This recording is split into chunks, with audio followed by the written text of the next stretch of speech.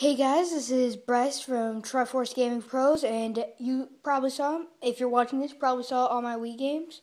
So I'm going to be showing you all my Xbox games. And then I have a few that aren't here, and I have an idea where they are, but I'm not entirely sure.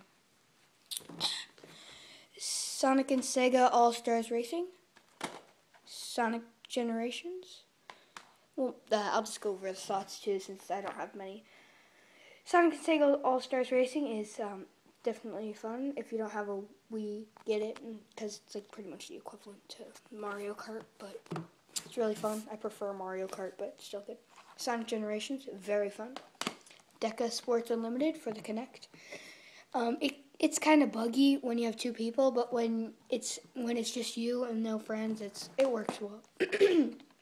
NCAA Football 13. I actually got this as a gift from my friend, and it's pretty fun. Sonic Unleashed. I hate the Werehog. Well, I don't hate him, but I don't like him.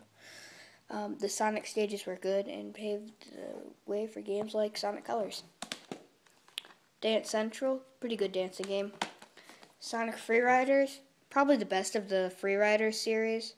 I mean, the Riders series, but that's not saying much. Connectimals, this is actually my sister's. Sonic's Ultimate Genesis Collection. Get this game because it has a ton of Genesis games and it's really good. Oh yeah, and I thought I'd show you this. On the back, it says that that is Sonic the Hedgehog 2, when really it's 3. I don't know how they messed that up. Epic Mickey 2, The Power of 2. I can't recommend this game because it's really glitchy. Like, the camera is horrible. I mean, rent it, and if you like it, buy it. Portal 2, buy it now. And that's actually my mom's. So that has been all my Xbox games. Thanks for watching.